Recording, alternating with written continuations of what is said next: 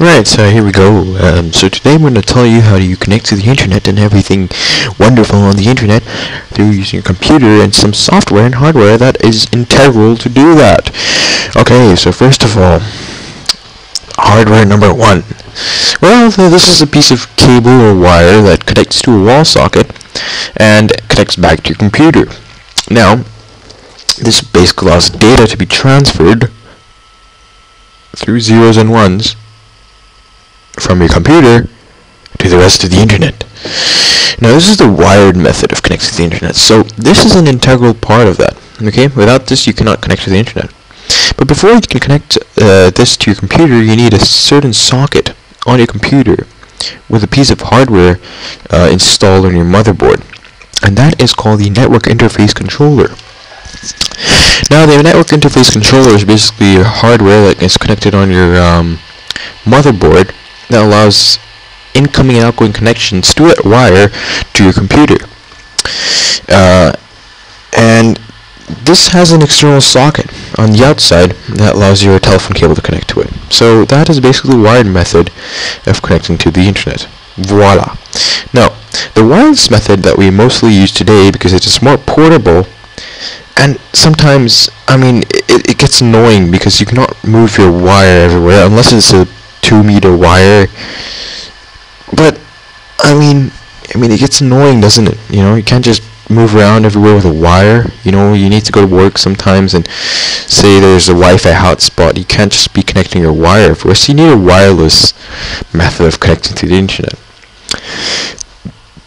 Now, before your computer can catch any Wi-Fi hotspots, it needs a wireless card or Wi-Fi card, or some people like to call it LAN card, on your motherboard. Now, this is connected on your motherboard, and if you can see that silver casing with the dots in it, with the 20 dots in it, that is a transmitter. Now, that transmitter basically sends radio waves and receives radio waves so that it can communicate with a Wi-Fi router, as shown in the example on the right.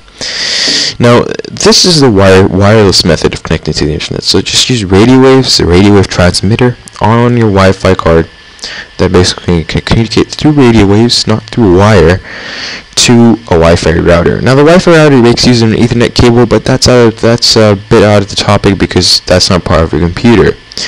So that's how you connect to the internet using the wireless method. Now, one thing to note is that there is another wireless method, and that is using a USB Wi-Fi transmitter. Now, this is like a USB Wi-Fi stick that you connect into your USB port, and it has an antenna on it that receives radio waves. Now, it's not used too often, but some people use it. You can get one from Etisalat if you want. I think it's around like 80 dirhams a month or something like that.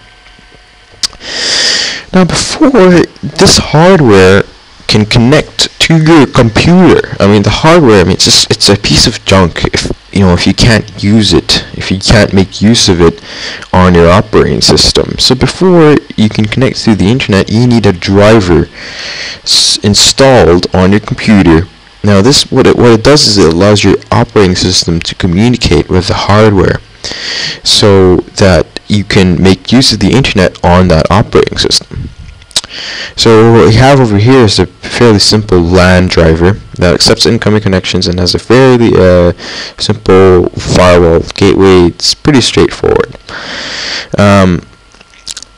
Here are some software that make use of the internet and are integral to using the internet. These are called web browsers, right?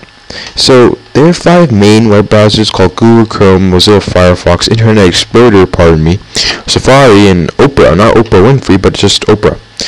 And these are basically software that allow you to surf the World Wide Web. So they allow you to go around the World Wide Web. And sometimes it can be a very dangerous place, so you have to go around it with caution, right?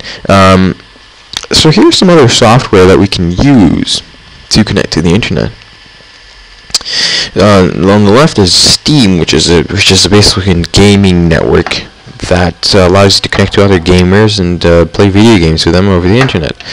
And one tip in life is that, sometimes you can't just sit on your table and play video games. You have to go outside and maybe play a game of football or something. You just have to exercise a bit. You don't get exercise by clicking a mouse and typing on your keyboard. On the right we have Skype, which is a piece of software that allows you to video conference with people all around the world. This makes use of the internet as well, because, without the internet, what is there to life? So, next, we have this black screen that you can enjoy. Yep, thank you lots for listening, and that's about it.